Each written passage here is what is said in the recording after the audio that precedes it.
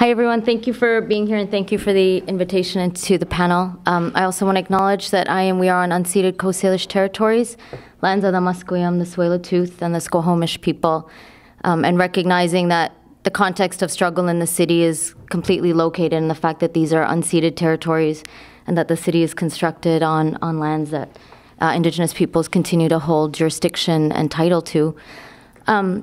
Actually, listening to the struggles at YVR, and also congratulations to Local 40 for Zayelda, Compañera Zayelda's election. But I was also thinking about the YVR as a site of a detention center, right? So immigrant holding cells are in the YVR. And for me, the city is mapped by so many locations that underneath which there's such intense violence. And of course, again, overwritten by ongoing colonial violence. But the YVR for us 3 or 4 years ago was a massive campaign to shut down the cells at the YVR, the immigration detention center there, particularly after the death of Lucia Vega Jimenez, who was a Mexican migrant woman who committed suicide at YVR upon facing deportation by CBSA and Canadian Border Services Agency.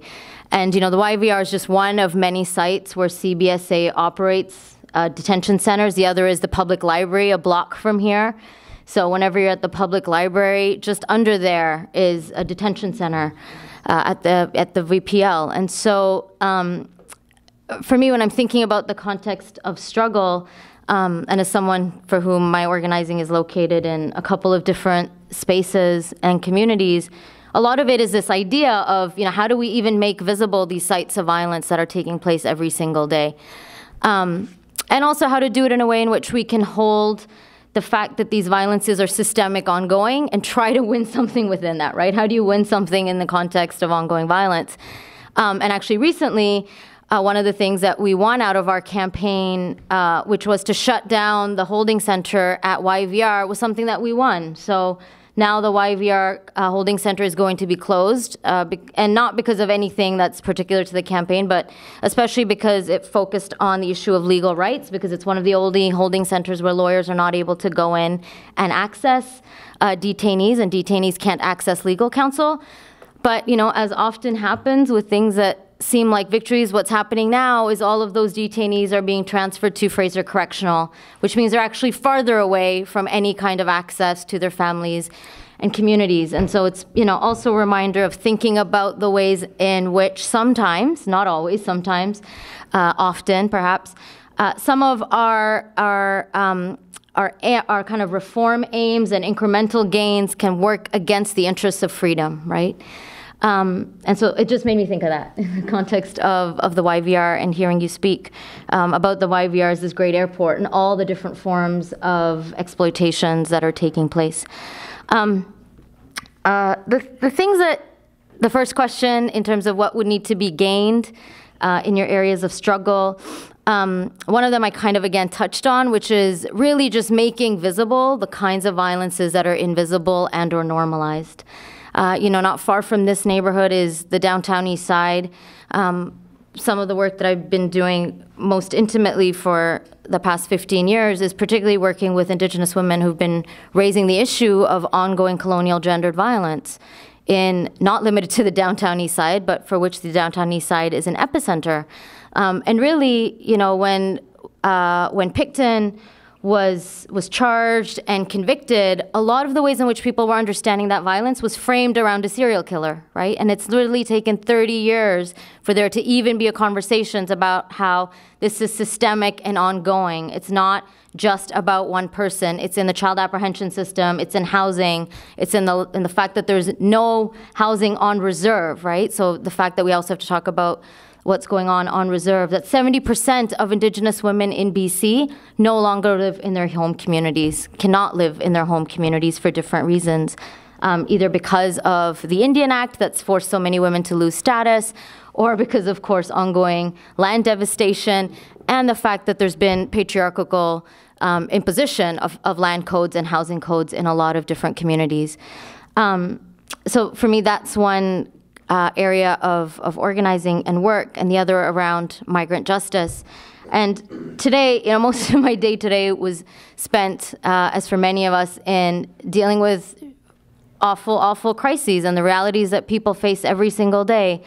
So the past few months, I've been working with a man who's currently hospitalized in a hospital, I won't say where, in a hospital in Surrey, and he's actually unconscious. And he became unconscious upon crossing the border from the United States on foot, crossing at Zero Avenue down by Delta and the Peace Arch. And he crossed irregularly because we have the Safe Third Country Agreement in place, which was actually brought into place by the Liberals. It's not a conservative era legislation. It's also not a Trump era legislation. It is a Liberal era legislation from 2004 that basically says that if you are claiming asylum in Canada, if you come at a regular port of entry, you will be, with some minor exceptions, turned back. But if you cross irregularly, quote unquote illegally, then you can cross, right? So basically it's incentivizing people to cross irregularly, and then they get criminalized as illegal, right? As crossing illegally. But so this man crossed, he's from Afghanistan, he crossed irregularly at Zero Avenue. He collapsed shortly after, as many people have been, making this dangerous journey up north. And he collapsed shortly after he crossed the border. And he's actually been at the Surrey Hospital for the past 3 months.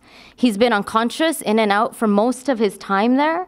For a brief period, CBSA actually tried to detain him and then realized they didn't actually want the medical liability and released him.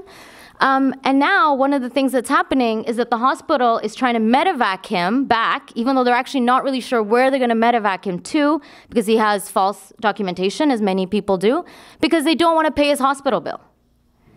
And he's unconscious, right? And so for me, this is just one small part of when we're thinking through migrant justice, and also thinking about the ways it operates in terms of the ways in which we defend our public services, is realizing that our public services are also need to be greatly expanded, and there's many fights there.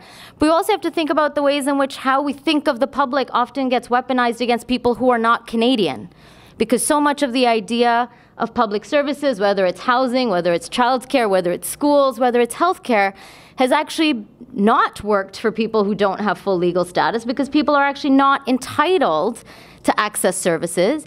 And then often, the fact that they're not with full status is actually used against them, and the Canadian taxpayer is used as the kind of weapon, right? That you are a drain on the Canadian public, that you are not a deserving Canadian public person.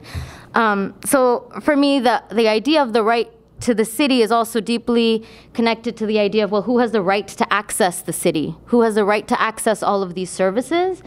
And of course, knowing that, that right, even though it may exist on paper for Canadian citizens, is stratified across so much exclusion, of course. And also understanding that for some people, the very fact that you can't get in the door without ID, right? You can't actually get access to many of these kinds of services. The other situation today was accompanying a mother who's an Indigenous mother, and she's actually leading an unprecedented case against MCFD. As we know, of course, MCFD, there are more kids currently in Ministry of Child and Family Development care, which is really not care, it's apprehension and kidnapping, than ever were in residential school. And she's leading an unprecedented case at the BC Human Rights Tribunal to get her kids back. And she's one of literally hundreds and hundreds and hundreds of mothers for whom just being able to live as a family is your daily struggle. The things that many of us, including me, are able to take for granted, that we're going to have our kids, we're going to be able to see our children, we're going to be able to be with our children, we're going to be able to grow our kids, is something that thousands and thousands of single moms, especially Indigenous single mothers in this province, do not have the basic right to. They don't have the right to their families, and by extension that means the entire loss of language and culture and nationhood. And this is, of course, deliberate. And so it's, for me, and often in these kinds of seemingly individual scenarios, but are deeply intimate, when we think about the psychological wear down of what it means to claim a right to the city, right? It means that there are so many people who are, as we know, just surviving to make it through in their day-to-day in so many different ways. And so what needs to be one, there's a range of different things. So, at the city level, for example, when it comes to immigration, there's the right to access to services at a bare minimum. I think a much more substantial one is making sure that people aren't actually deported. And a lot of that has to do with law enforcement, like VPD. We had a campaign with TransLink Police, And so making sure that people that are most likely, the arms of the state, law enforcement, that are most likely to turn people over to CBSA are actually not able to do that, right? That's the most robust kind of sanctuary city, if you will. Those are the kinds of sanctuary cities in the US that aren't simply about access to services, but they're also making sure people can remain, right? People aren't turned over to CBSA. The other kind of piece around the city, and again, access to services, is making sure that people have a right to services regardless of access to ID. And also it's largely conceptual too, right? So going back to this idea of the ways in which violence is embodied, so much, especially in the context of austerity, is the ways in which migrants and especially immigrant workers are scapegoated. And we've seen this across many movements for a long period of time, and to some degree still ongoing. Much of the labor movement's response to migrant workers was to abolish the temporary foreign worker program. Not simply because of the abuses of the TFW, which are, of course, we know, right, the fact that migrant workers are exploited, and that's the exploitation of migrant workers is inherent to the fact that they don't have full legal status, but also partly it was accompanied by the call of Canadian jobs for Canadians, right? So it wasn't simply around a response to exploitation, but it was the idea that somehow the wage floor was being dropped because of the presence of migrant workers, to which I would argue, and many others would argue, is the response is actually, in order to lift up the wage floor, we need to make sure that all workers around the world, whether migrant workers or not, are able to have a right to a dignified life and a living wage, right? Because migrant workers are simply the flip side of outsourcing. It's insourcing labor that is a cheap labor pool in the global market. And nationalism and protectionism is not only a xenophobic and racist response, it actually does nothing. It further stratifies the labor market, right? It further creates a segmentation across labor, across people who are working and laborers. And so those kinds of, that's just one of many responses that are common in the context of austerity. We see it right now with the very false narrative that Justin Trudeau and also the city are giving more to refugees than they are to homeless people and working people, which are not true. You know, in Ottawa, for example, last year, every single sponsored refugee, which again is like less than 0.01% of the world's refugee community and population, it's, you know, all PR. But every single one of them last year was using the food bank in Ottawa. Every single one of the 257 sponsored refugees that were in Ottawa, right? And that's very similar to especially other large major urban areas.